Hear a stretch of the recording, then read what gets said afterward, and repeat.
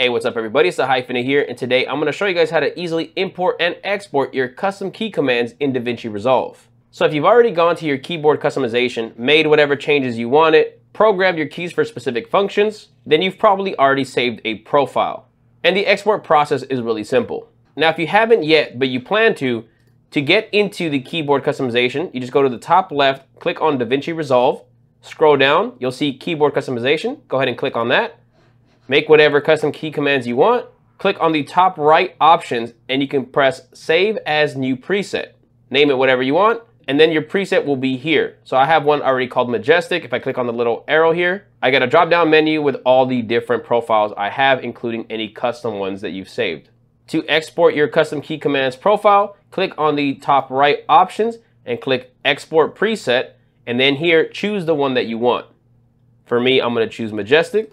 Choose the location that you want to save it in. I recommend leaving your file name the same, though you don't have to. And then go ahead and click Save. Now I put it in this flash drive. I already opened it up, so you can see here that it is a TXT file. I'm going to go ahead and eject this flash drive.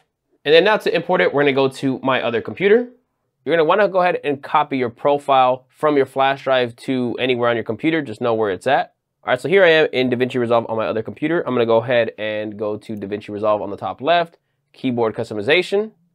And now that this is open, click on the options on the top right corner, go to Import Preset, locate the file, and go ahead and select that.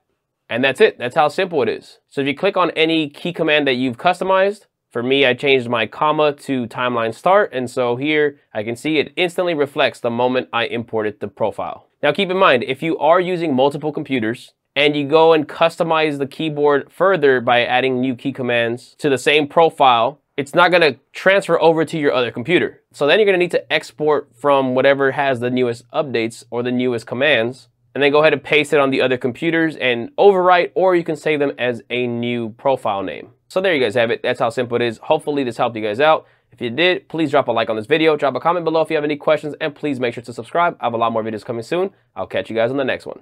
Peace.